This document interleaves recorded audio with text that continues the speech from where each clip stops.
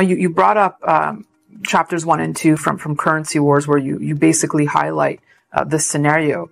You said the scenario you presented at the time was that Russia and China would accumulate large gold reserves, pool their gold, and launch a new digital currency backed by gold in the place of the U.S. dollar. Is that the form it would take for you, something backed by gold? Probably, and here's why. And by the way, when I wrote that, when we did the war game, and when I wrote that, Russia had about 600 tons of gold, and today they have 2,300 tons. China had about 600 tons of gold, and today they have about 2,000 tons, just slightly less, that we know of. And they may have several thousand tons off the books in the State Administration of Foreign Exchange that we don't know about, because that's completely opaque. So Russia and China did exactly what we warned the Pentagon about in 2009, exactly, which is increase their gold reserves by a factor of 4 or more. But everyone's like, well, the Chinese yuan is going to be the global reserve currency. No, and it's not going to be the ruble. But here's why. Well, there are a lot of reasons, but the main reason is when you talk about reserve currency, you have to understand what that means. It's not like the People's Bank of China has a bunch of $100 bills on pallets stacked up in the basement. When people say reserve currency, what they really mean is the currency of the bonds that they invest in. In other words, they're dollar-denominated assets in the form of treasury bonds or notes. That's what China actually has on their books, not like the dollars per se. So if you want to suggest or hypothesize that the Chinese yuan is going to replace the U.S. dollar as a global reserve currency, where's the yuan bond market? I mean, it doesn't exist. Very small scale, very illiquid, no primary dealers, no win issue trading, no auctions, no repo, no settlement clearance, none of the plumbing and the mechanics of a mature bond market such as the United States. And above all, they don't have a rule of law. I mean, at least if somebody reneges on a treasury bond, you can sue somebody, but you can't do that in China. So the absence of the rule of law, number one, the absence of the infrastructure, the plumbing, for want of a better word, are two reasons why the yuan and certainly the ruble will not replace the dollar as a reserve currency. However, what I was hypothesizing then, and I'd come back to this, is you can create a brand new currency that does have all that stuff. And in my example, they used a Swiss bank, UK law, put the gold in a third-party depository. If you wanted some of the new currency, you could deposit your own gold and get some of the currency or trade with them or run a surplus. So it was a replacement system, but you would need the gold to instill confidence. But they don't have bond markets, so they're not going to have them soon. So the yuan and the ruble aren't going to replace anything. In the terrifying picture you've just painted, Jim, how should we be protecting ourselves here? Well, you want assets that are going to be immune from a global liquidity crisis. What are they? Land, real estate, gold, silver, fine art. I see Andy Warhol, Marilyn Monroe has gone. They estimate $200 million. You could have bought that for $50,000 in the 1970s. That's a little more specialized, but there are, natural resources, water, et cetera, energy, oil. If you want to be in stocks, okay, get stocks of companies that are based on natural resources, such as ExxonMobil, Chevron. I mean, I'm just giving these as an example. But so there are a lot of ways to protect yourself. But a regular stock portfolio is not a good one, and banks are going to be in distress. Money market funds are going to be in distress. That's what a liquidity crisis is. We seem to have a huge chunk of our working age population that is not working, and you probably study this more than most people. Like, what's truly going on there? Do we have is it just an aging population that truly can't work? I know that disability has seen massive growth over the past 15 years. Are there a bunch of people that are opting out or gaming the system or whatever? But what's responsible for us only having 62% of our working age population actually engaged in working? Well, there are two answers to that, but they're consistent. I'll give you both. The short answer is it doesn't matter. You list a number of factors. I'll go back over those factors, and you're right.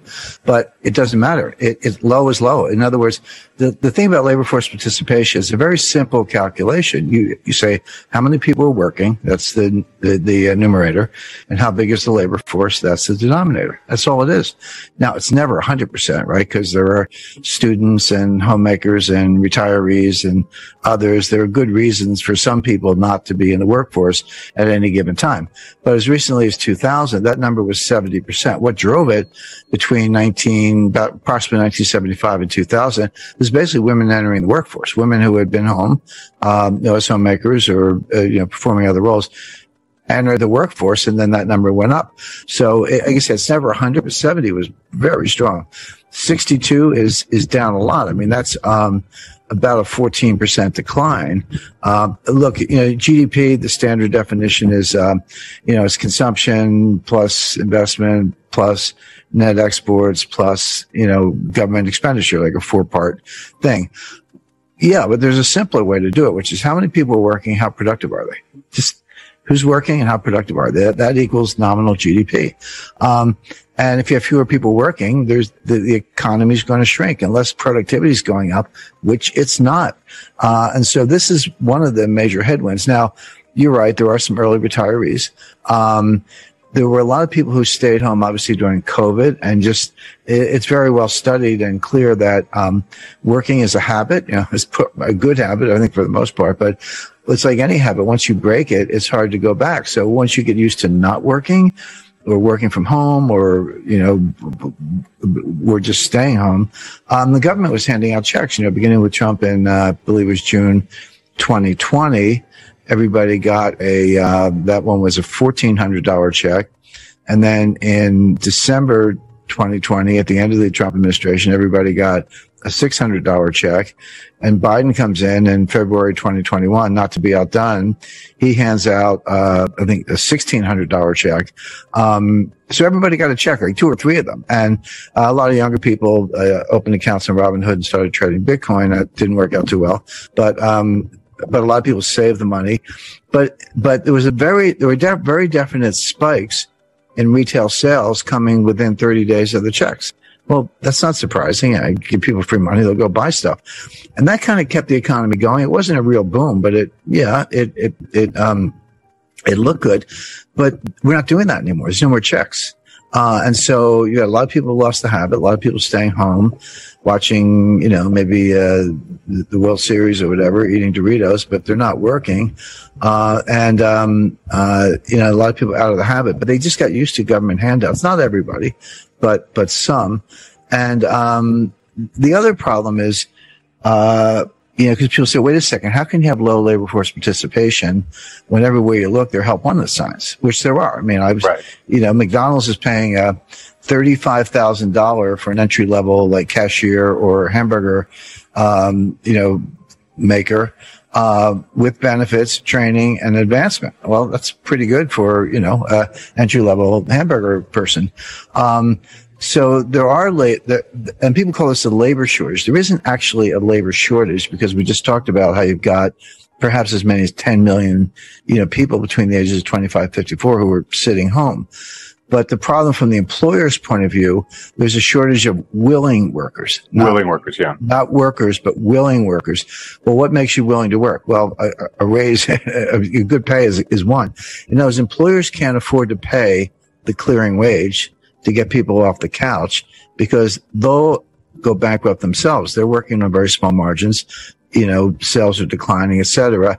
So I'll pay as much as I can to get the workers, but it's not enough to get this person off the couch, so to speak. And so you've got this really weird situation. I use weird in the technical sense, where you have a huge pool of able-bodied, potential workers, but a shortage of willing workers because you can't pay a clearing wage. But that's more a reflection of how stressed businesses and how low margins are.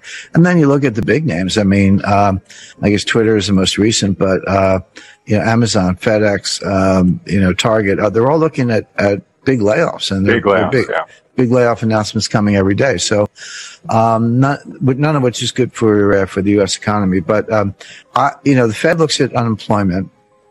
I mean, I look at it because you're supposed to know what it is. I mean, I always say, if you're trying to forecast the Fed, you got to look at the world the way they do, even if it's messed up. Like, even if they're looking at the wrong things, which they are, as an analyst, you have to look at them to figure out what they're doing. That's That's how you do intelligence work. Think like the other guy. But then once I take my Fed hat off and say, well, what do I think? The unemployment rate's almost irrelevant. First, that's a lagging indicator. Secondly, it ignores what we talked about with labor force participation. There is no Phillips curve. I mean, you can draw one. Last time I saw Phillips curve was flat. Or I went to school, curves weren't flat. But that's, but they're just looking at the wrong indicators.